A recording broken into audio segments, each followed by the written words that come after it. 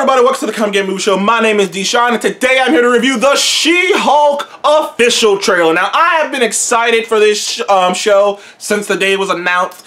Like years ago, I read the Dan Slott run on She-Hulk and loved it. Instantly fell in love with this kind of fourth wall breaky character. I've talked many times before about how I love the idea of this, it's this interesting character who has interesting arc. At least in that run.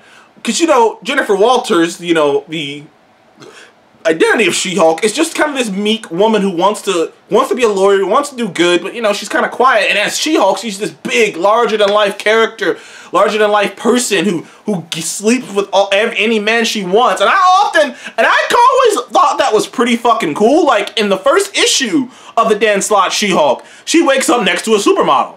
And it's like the Tony Stark thing, and it's like, you know, the Tony Stark, the James Bond-esque thing, but from the reverse side. Yeah, she sleeps with models because she can. She could, like, you know, when she sees a man that she wants to, you know, hit on or be with, she can, and she does it, and it's really interesting, especially when they were, like, think about it, She-Hulk was pushing shit like that before Me Too, so she was, like, before women were, like, you know, more forward. She really went out there, and her sexuality is such a huge part of that character. And it kind of shocked me how much of that is actually in this trailer. But more so than that is the comedy angle. I just love her comedy, her fourth wall breaking, her interactions with other characters. And this trailer, to me, really set it up really nicely because I thought it was hilarious. I thought all the bits with her and Bruce are funny. Those two are going to be great together. Those two are going to be great together. Also, fucking Wong shows up at a certain point. I'm like, damn, Wong. That's my Sorcerer Supreme, damn it. That's my Sorcerer Supreme. But yeah, Wong shows up at a certain point, which was awesome to see him. And clearly, the main villains are gonna, like, the vibe I'm getting from the trailer is somebody stole something from Carmitage. And the main villain is gonna be something magical, which is why Wong showed up. Also, Abomination is back.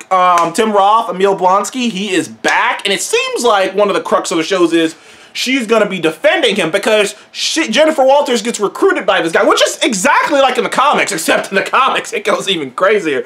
Oh, man, I don't want to say anything because it might happen, but in the comics, man, she ends up having to be a fucking defense attorney on another stage. I'm talking a big stage. I'm talking interdimensional defense attorney, which apparently in the Marvel universe there's interdimensional court.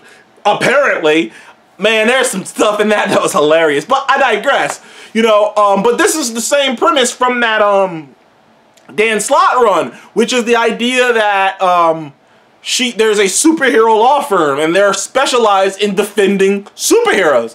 And of course, what's better to be, you know, what's better if you're going to start a division like that, what's better than having your own superhero lawyer to defend these people? And it's like, it's even in a promotion. Now, I have seen some people, I've talked about this a couple of times on different places, but there's a little promotion. If you look at the poster for She-Hulk, there's a promotion with a number on it, and if you call it, you'll get a recorded message from Jennifer Walters talking to She-Hulk, and she'll talk about how have you done this? Have you accidentally created a robot? Have you accidentally damaged stuff? Well, call us and we'll defend you. So I think that's pretty funny if that's the angle they're going for. And it seems like she'll be defending Abomination from something. I'm not sure what, but it seems like she will be defending Abomination.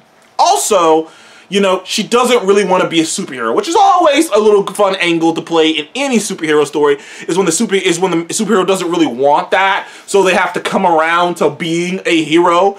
Also, I gotta obviously talk about the Daredevil of it all. And I heard rumors about this, but I didn't know if they would do it. I always thought the OG Daredevil outfit was kind of ugly. The yellow and the red. But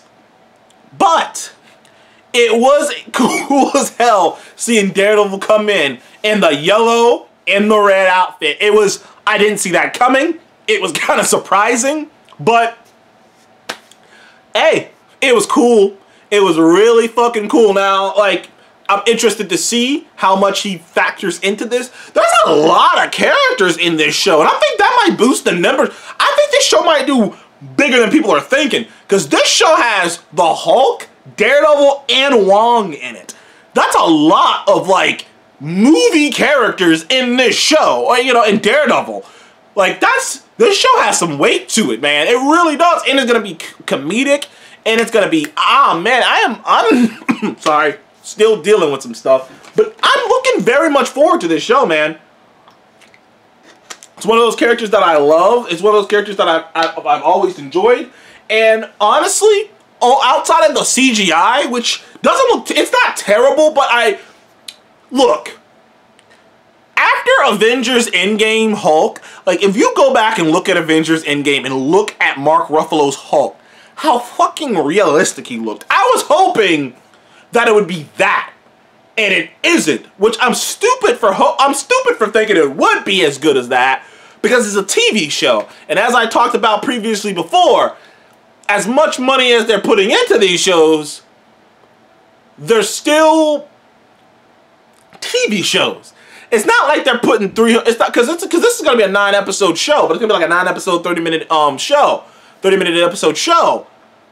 But as much money as they're putting into it, unless they want to put another $100 million into it, because they're spending about $45 to $150 million on each of these shows, and that's not enough spread over a bunch of episodes. So I should have known they wouldn't make the CGI look as good as Bruce's did in Endgame.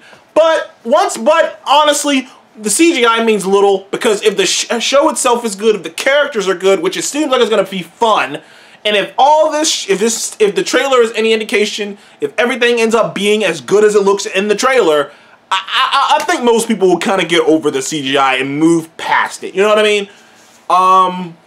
Other than that, I'm just excited to see this show. I'm excited the show comes out in August, so it's not that far from now. Marvel's kind of got a weird gap in time right now, because Black Panther and the next movie doesn't come out till November, and this show doesn't come out till August. So it's going to be a couple weeks of nothing on Disney Plus, basically. So I am hopeful. I am hopeful, and I think this show is going to be really good. I think this show is going to be a big surprise. It did big numbers. The trailer did big numbers on YouTube, so I'm hopeful for this show. I am very hopeful for this show. Anyways, thank you guys for joining the Comic Game Movie Show. Please like, subscribe, and what did you think of the She-Hulk official trailer? Are you excited about it? Are you curious about it? Or are you apprehensive because of the CGI? I would understand, because like I said, I don't think CGI is bad, but considering the entire character is gonna be CGI, I was hoping it would be a bit better. But you know what? If the show's great, which it looks like it's gonna be, a lot of comedic baits look hilarious, so I'll laugh. Anyways, thank you guys for joining the Comic Game Movie Show. Please like, subscribe. I'll see you on the next one. Goodbye.